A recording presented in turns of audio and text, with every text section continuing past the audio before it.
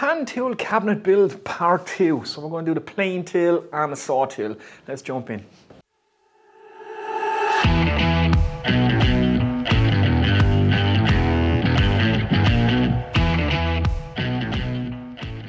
What's happening, everyone? Welcome back to the workshop. Now this is part 2 of our hand tool cabinet build. So in part 1 we built the carcass of the main tool cabinet and the 2 doors. So I've gone ahead and done a little bit more work. I took care of some of the boring stuff. So I have the main carcass glued up. It's hanging temporarily on the wall behind me. So I made the French cleats and hung it up. I'll show you them before the video is out. They're nice and simple. There's not much to it, so I kind of did that off camera. And I've also added some walnut dowels to my miter joints, just to give the joints a little bit of strength and to add some hardwood accents. So in this video what we're going to do is we're going to build the plane till and the saw till, and it's going to be kind of one unit that will sit into our cabinet. So you could actually technically build this as a separate unit to hang on your wall without the cabinet, but we're going to build it to sit into our cabinet, so it's going to be removable.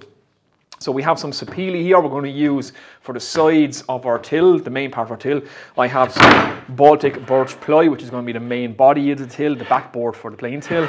And then I'm going to cut some walnut strips to go in between the planes themselves. So let me get you in for a closer look. I'll take you through it. We have a rough idea. It's going to evolve as this video goes on, so I'll try and have plans for all this stuff when this video series is complete.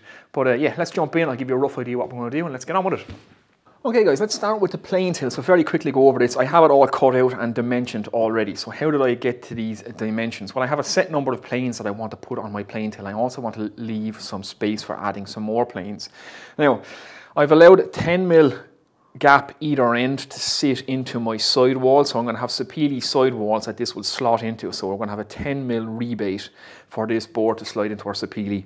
Then I've measured from the start, I've measured 75mm. We're going to have a 20mm piece of walnut in between everything. So a nice thick piece of walnut that we're going to screw to this, and we're going to be able to add pieces later on to hold extra planes. It'll all make sense as it comes together. So we've a 10mm, then I've measured 75mm. Now why 75mm? Well, larger planes are roughly just over 70mm, so I left a couple of millimeters either side just for that walnut to expand and contract seasonally, and it doesn't pinch the plane, and there's plenty of movement. A standard plane is in and around just 65mm. So I've allowed a 70mm gap here, again for the same reason, just to allow that walnut to expand and contract, and we're not pinching our planes. So I have a 75mm gap here and a 75mm gap here. So the big number 7s are roughly just over 70mm. Any of the planes by halves, so the 4.5 to 5.5, they are also roughly just over 70mm. So I've left a 75mm gap, a 75mm gap, and then 70, 70, 70. And then we're down to our number 4s. So I have 5s and 6s here. Down to number 4, so this is a 4.5. So I want to add more tools, like I'm saying, so I've left this be 75, and then our smaller planes with 3 slots of 70 here as well. So that's how I dimensioned up the board. Hopefully that makes sense. It will all make perfectly sense now when you see this finally finished. So the reason I've added another 75mm slot like here, like I say, is for my number 4.5. I also want to add a 5.5 plane to this, so that can sit here with these planes. So I've allowed for some future expansion for my planes, and then we can put smaller planes up on top by putting walnut cross pieces in between these. That's why I'm going to leave these nice and thick, nice and deep, so they're going to be 20 by 20. Then we can add 20 by 20 cross pieces to sit other planes up high, and we have an angle on this as well. So that's the plane till. Like I say, don't worry if it doesn't make sense now. By the time I have this together, it will make perfect sense. So let's move on. Okay, so very quickly then, this is going to be the side wall. This is going to be our sapele piece. So I've just hand drawn in some curves. Whenever I want to make a curved object, I like to hand draw it in. It just kind of flows naturally. So if you can imagine, this is the side of our plane till. There's the rebate I have marked in there. So our plane till is going to sit in here. I need to make 3 of these. So we've one either side of the plane till, and then we have one for our saw till. So one side of the plane till is going to make up one side of the saw till. I have a circle marked here. So what I did was I've got some 20mm oak dowel, and that's going to work with the saws. So hopefully I'm getting all this on camera.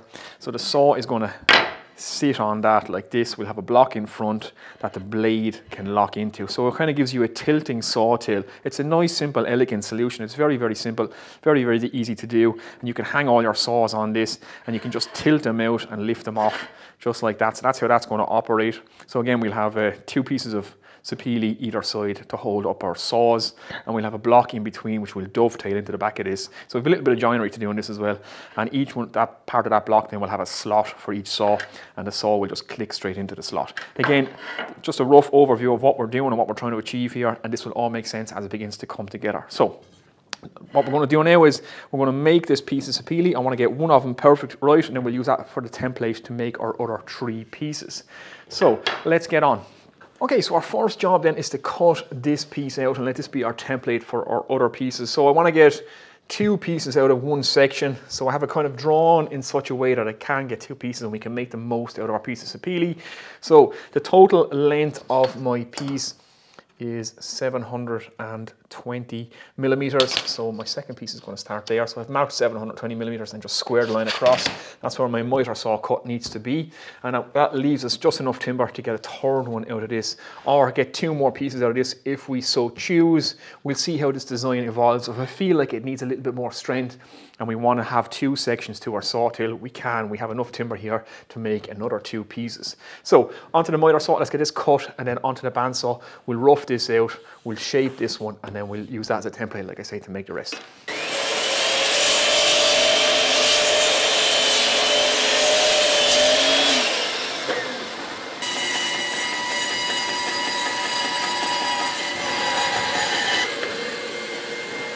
Okay guys, there we go. That's one of them roughly cut out. So this is the piece I'm going to make first. So you can see the kind of idea now. That will be the 2 side walls of our sawtail, and then we'll have our plane tail. So they'll stand just like that, and we'll rebate in our tail into this, and then we'll have another one over here with the dowel in between them and a block at the back to put our saw in. So we'll have 3 of these, possibly 4 if we so choose. We'll see how it's going to go. Again, this is going to be an evolving design as I go along. As always, I have an idea, not quite a plan. So yeah, so I'm going to rough out this one. Now we've got a hand tool work to do on this. The plane in the back, I have some tear out that I have to deal with. It's quite bad on one of the pieces. So without removing too much stock, we might use this to go against the end wall of the cabinet, and that'll hide the tear out. It's on that piece there actually. This piece is not too bad, of a small bit here, but we'll try and hide it if we can't deal with it. So let's get making this now. So we've a bit of work to do on this. Let's crack on. It's just a small bit of planing to do to this back edge. Favorite part of woodworking is using the hand tools. I mean, machines are great, don't get me wrong. I enjoy using power tools too, but there's just something about using the hand tools that's very involved and very therapeutic, I find.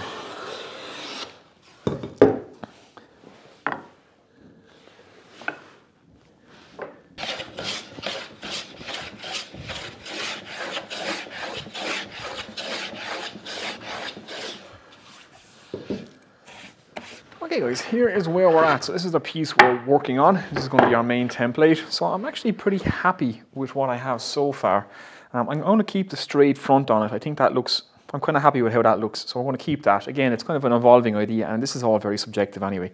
But I like that straight front edge, so we're going to leave it. I have a nice curve here coming down to here. Now the only place that I have a problem is there's a slight bump in here where the curve is not consistent, so I have to work on that. Now I haven't got a spoke shave. Spoke shaves are some hand tools that I want to add to my collection, so they'll be going into the hand tool cabinet. So what I'm going to do is use a Japanese saw rasp on this just to take that down a small bit. Then we'll take this to the spindle sander and we'll just work that curve just a little bit more, and I think we should nearly be good at that, and then this can act as our template. Okay, just a slight touch of the Japanese saw rasp. We don't have much to do. We just kind of want to take the little hump that's out of it so this line flows a bit better. These are an absolutely fantastic tool, especially if you want to get into guitar making or anything like that. For making guitar necks or for carving, these are brilliant. And they're only about 14 euros, between 14 and 20 quid. This is a Shinto rasp made in Japan. They have a rough side and a finer side, and they really remove material in a hurry. So like I say, they're great for carving.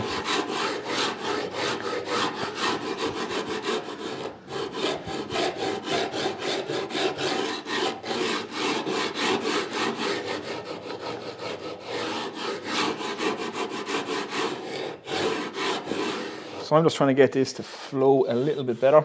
We have a slight hump to take out of here.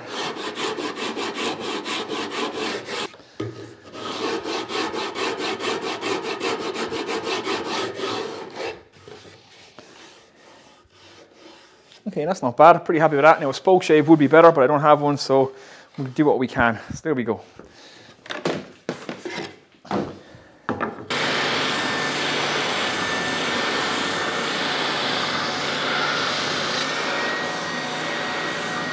Okay guys, there's my shape. I'm pretty happy with that now. This is going to be my template. Now we have a couple of options from here.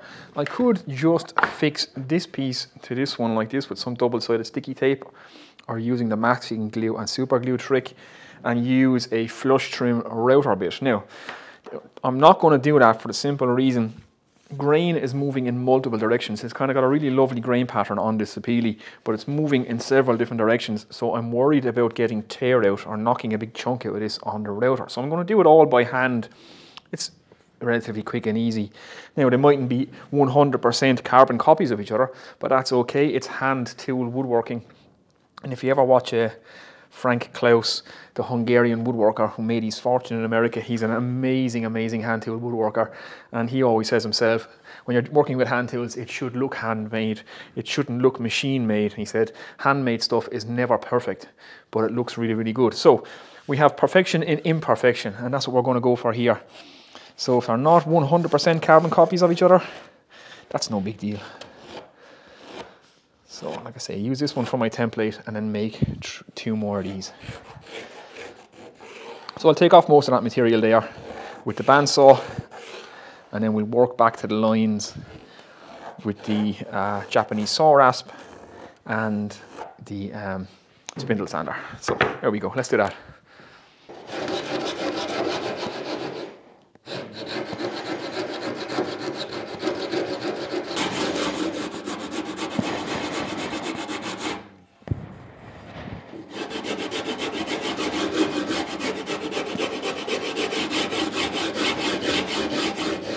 Okay guys, there we go, 2 pieces that are just about identical, so not too bad, happy days, and any little discrepancy, as they say, you won't see it from my house.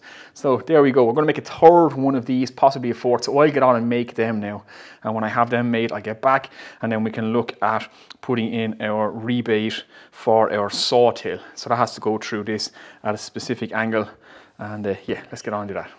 Okay guys, there's our 3 pieces made, so they're going to go something like that. So we have 2 sides, either side of our plane tail, and then we have our saw tail, which we're going to build in here. And like I said, we're going to have a oak dowel in the front to hang our saws off, and then we'll have 2 probably brace pieces, one for shorter saws and one for the longer saws. So we'll dovetail those in to the backs of these to give that a little bit of strength.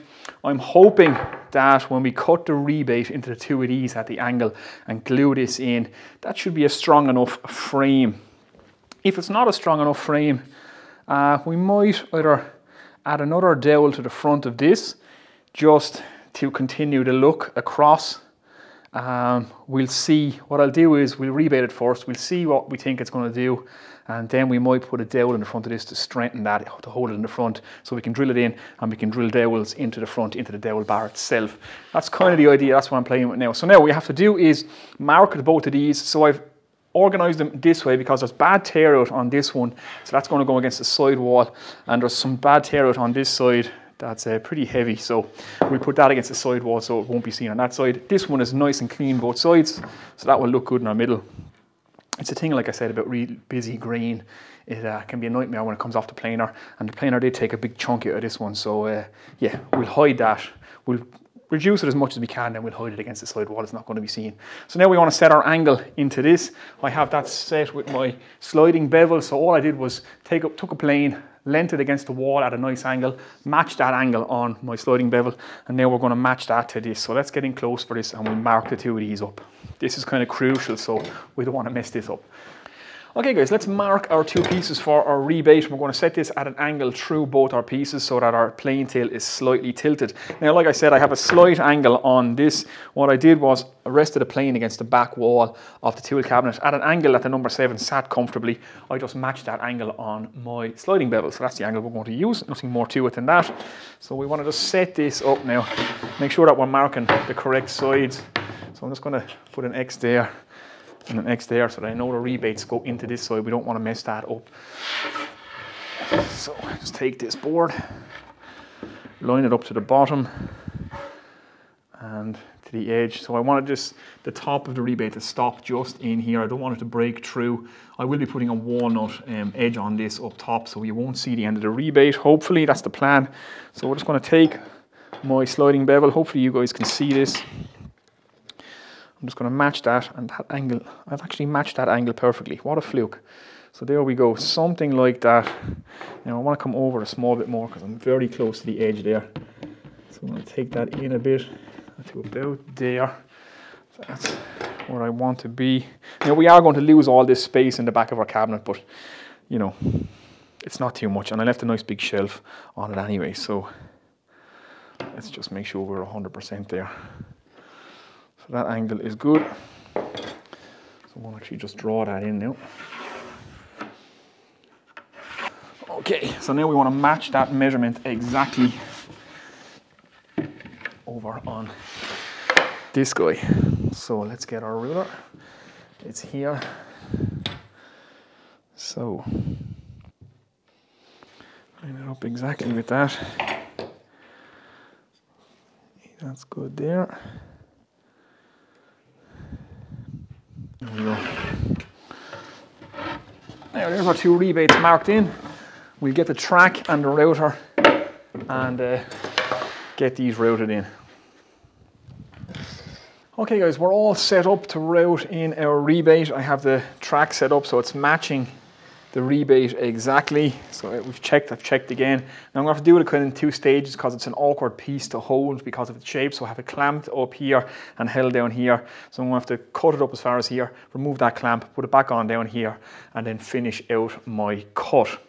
So that's how it's going to happen. It's nice and secure and held in place now. So I'll get down and cut this. It's going to take maximum concentration. So I'll stop talking, I'm going to make a bit of noise, and we'll cut the first rebate.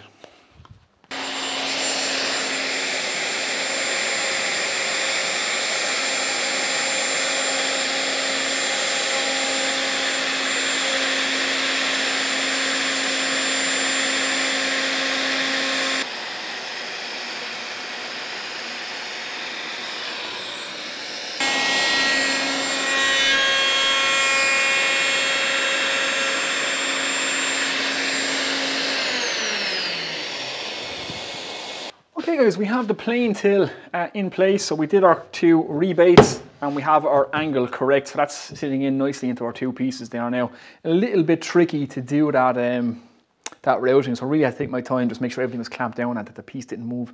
It's a bit of an awkward shape to try and clamp. So cut that 100% right, match the angles, and then use that track to get a perfect straight rebate at the correct angle. And they are sitting in there nicely now. So that's a nice angle for my planes to sit at. So they will sit up against that just like that. And you can see it already stands by itself just at that angle. So that's perfect. So we're going to put in our walnut strips into this. And next thing we want to do is drill in our dowel for our handsaw. So our handsaws are all going to sit in here now. So we have to put the dowel in, and then we have to make our 2 brace pieces to go in the back. That's going to hold all our saws. So let's do that. Okay guys, just to mark out for our dowel then, I'm going to be 100 mil up and 50 mil in, and that'll be perfect for the dowel. So it's enough to keep the handle. If I come up 100 millimeters to the center, it's going to be there. That'll be the center of our dowel. So that's enough space for our handle to tilt in, so it's not going to hit. So that's perfect, and it should be perfect for any larger saws too. And we want to keep 50 mil in, which also gives us enough room. So it'll just tilt on the dowel like that. We'll have a block in here that the blade will slot into, and that's how it's going to work. So 100 mil up and 50 millimeters in, that's going to be the center of our dowel hole on our 2 pieces. And I'm going to drill straight through because I want to see the oak on this side. So yeah, there we go. Okay guys, we have our 2 pieces clamped together. So against the fence, everything's set up, so we're going to drill straight through the 2 of them, and that will line up our dowel hole. It's actually a 25 mil dowel. I've been saying 20, it's actually 25, so a 1 inch dowel.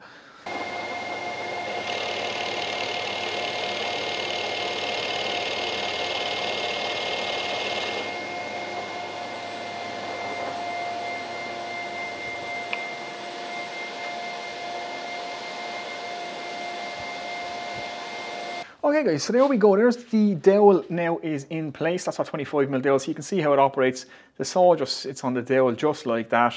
So it's nice and easy. It's a very simple, like an elegant design, and it takes up very little space because your saws are all in side by side. You don't have to lift them up to take them out, so you can get stuff above them. You just tilt them out to take them out. So now we need to put the back pieces in for the saws to sit into, so we'll cut the saws into these and they'll slot into this. These are actually oak offcuts I had from the TV cabinet, so they have holes in them but they're not going to be seen. So we're going to dovetail these now into the back of this. For the base, I'm trying to use up all my offcuts, so I have this piece of oak that I'm going to use for now. So this is a piece of oak that wasn't really good for anything. It's off my oak resin table, my resin coffee table. So I'm going to square up the ends of this and just slide that in the bottom. That can sit in there. It's nice and thick, so we can drill some nice big holes with the Forstner bits, and the Japanese hand saws can sit down into this and they can be caught here as well. And if I ever get some nice big hand saws, rip saws or crosscut saws, they can sit in here as well, and we'll just screw in a piece up top to hold them in place. So there we go guys, let's get on and make some dovetails.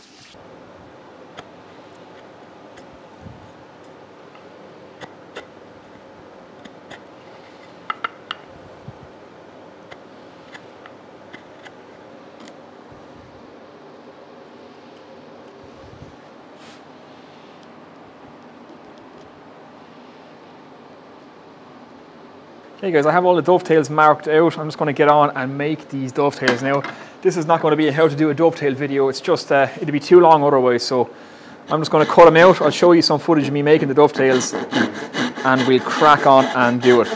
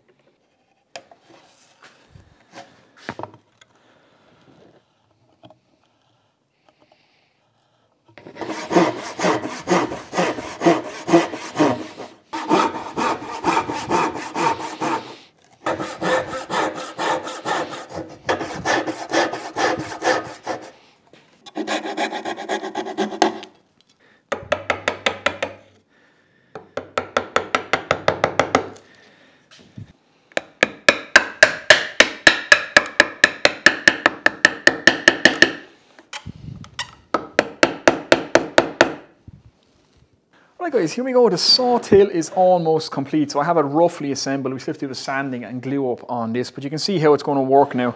So I've just cut the curves of each saw into the back oak piece that we dovetailed in, so the saw just sits into its own curve line like that, and it hangs on the wooden dowel. Now, the Japanese saws, like I said, we're going to build a base for those just to sit into, and again, they'll just slot into their curves. Now, as always, I had a slight little mistake. I am now 8 hours in the workshop and I haven't taken a break, so it's my own fault really, just a lapse in concentration. So I'll show you now. So in marking out the dovetails, I marked this dovetail above the line rather than below the line. So I cut the hole in the wrong place, so I had to cut a dovetail piece to slot in here. So this dovetail was up here because the shoulder line was here, and I marked the piece on this side rather than on this side. Just a momentary lapse of concentration. But they're in there now, they're not too bad, they look pretty good. Again, we're using scrap pieces to make this. So that's a saw tail essentially they are made up now. So I have a lot of sanding to go on this, so I get this sanded up and glued up, and we'll start working on the plain tail. Right guys, so it's all assembled and glued up and just left in place. Now that's just sat in there, that can be lifted straight back out anytime I want, but I just put it in there for the glue up, so it's been held by the sides of the cabinet itself. Everything is nice, square and true, and so the glue is just setting up there, so that's pretty good. And I have the repair piece in here, so you can't even see that now. It's just a little bit of a different colour in the sapele, but Shouldn't have happened. Again, a kind of mistake that you shouldn't really make, but my own fault, as always. Who else's fault would it be? So now we want to make the walnut runners for our plane till. So we'll have a piece on top, then we'll have straight pieces up and down, and we're going to have a piece on the bottom with a small bevel on it, just so the planes will sit into it. So yeah, that's it. Let's get these pieces done now, and we're almost home and finished for this part of the build. Okay, so we have a bunch of rips to do, so I'm going to get on and rip this walnut into 20mm strips, and with the track saw, everything's set up ready to go. I have my stop ready to go, so it's just a case of running this through. I'll get on and do this. I won't bore you guys with it, and then we'll get assembling our plane till.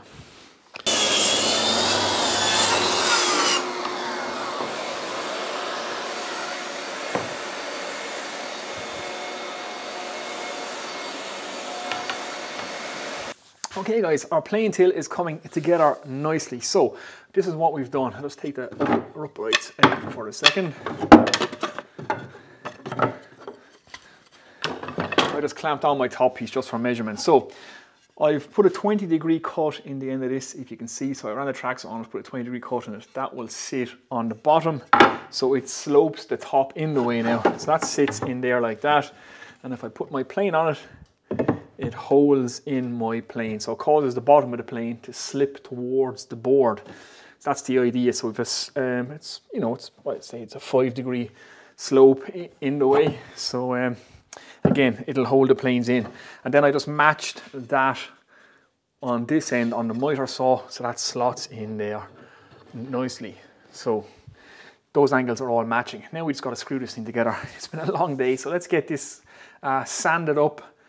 Screwed up, let's get a finish on it, and let's see our final product. Let's do it.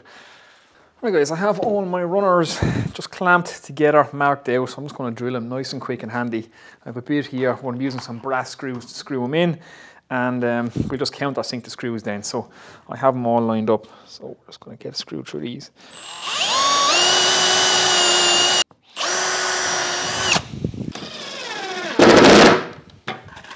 Anyways, there we go, more or less assembled. A slight change of plan down here. I left these ones short because I'm going to do something different with this space up here.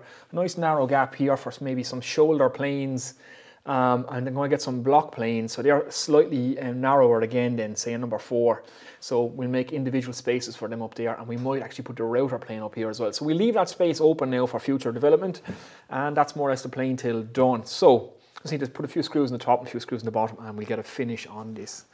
Okay guys, we are fully assembled, and I have a couple of coats of Danish oil on. A few more coats to go, but I'm going to leave it there for now. What we'll do is we'll take this now, we'll put it inside in our tool cabinet, we'll get the tools into it, and we'll call it there for this video. So this is a good place to jump off, because you could make this without making the cabinet, and you could mount this to your wall and have a plane till and a saw till.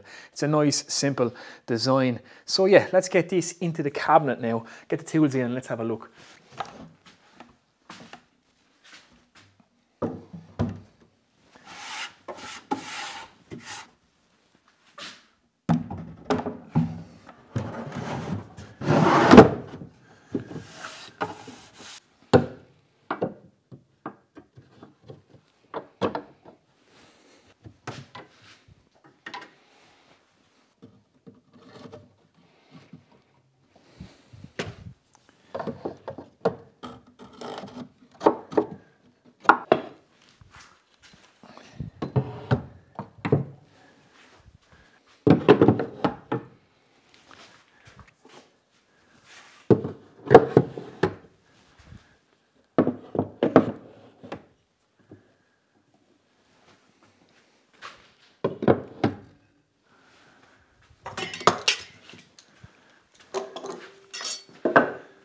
Okay guys, there we go. We're going to stop the video here for now. That's the hand plane and hand saw till done. So again, like I said, this could be a standalone project. So I wanted to have this as one separate video on its own, because like I said, you could just make this, forget about the cabinet and all the doors and all that kind of stuff, and just hang that on your wall, build a little shelf across the bottom, strengthen the back a little bit more, and this would be perfect to fit straight onto your wall. If you don't need a hand tool cabinet and you don't have that much space, you could certainly make this.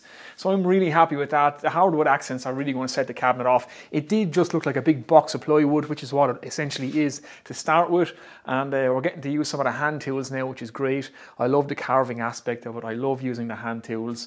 It's much more fun than using all the machines to make the carcasses and stuff. But it's nice and handy to use the machines to get the carcass together.